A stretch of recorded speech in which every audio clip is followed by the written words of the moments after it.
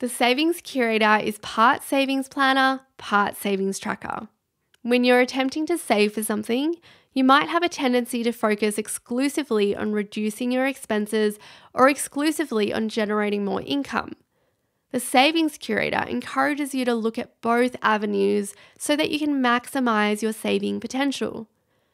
Step 1 is to set a savings goal for the year and write down your primary reasons for saving. There's also space to include a deadline, which can help keep you focused and accountable. Here are some examples. I want to save $10,000 by the 30th of June 2024 for a new car. I want to save $20,000 by the 31st of December 2024 for a house deposit. Step 2 is to brainstorm practical things that you can do to increase your income and reduce your expenses. You can see here that we've carved out space for you to do that. You can list ideas and do some quick sums in the blank space to add up how much you could make.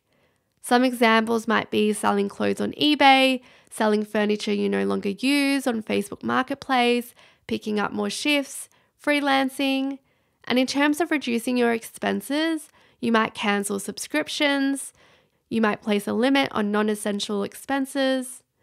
When brainstorming ideas, just be sure to stay realistic. For example, picking up more shifts might sound good in theory, but just consider the roll-on effect before committing to each idea. You definitely don't want to burn yourself out or compromise your well-being in the process. If you turn to the next few pages, you'll see we've included income and expense trackers for January through to December. The reason why we've included this is because based on the feedback we received and the polls we did, most of you said your income and expenses vary from month to month. So we've included the monthly trackers for a more accurate overview of your income and expenses. This is designed to help you stay more mindful of your spending habits. Step 3 is to set a monthly target. Your target and your reasons for saving may be the same each month, but setting the intention and writing it down at the beginning of each month can encourage more mindful spending.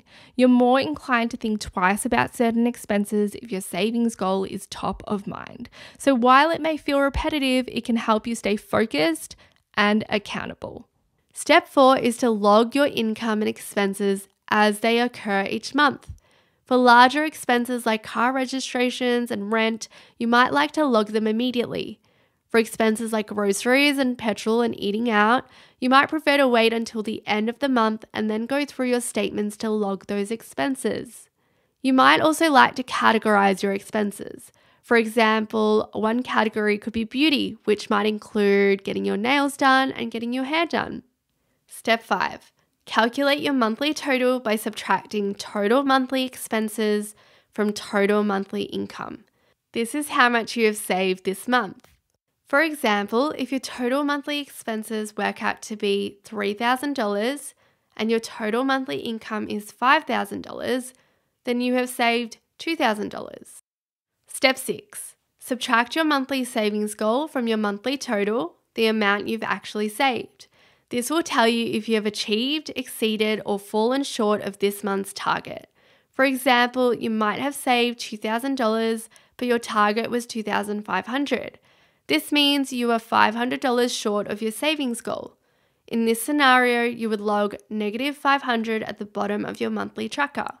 Still an awesome effort, but it's worth reflecting on whether A, your target was unrealistic, or B, you could have increased your income and or reduce certain expenses. That is what the prompts on the first page of the Savings Curator are there for. It's a great exercise to kick off your savings plan, but it's also a great exercise to come back to when you find yourself falling short of your monthly savings goal. Lastly, don't forget to track your progress by shading in the progress bar. You might like to divide your annual goal by 10 and write those amounts in each block so that it's easy to track. It's really satisfying and rewarding to shade in. The visual display of your progress will add an extra layer of motivation and keep you on track to achieving your 2024 savings goal.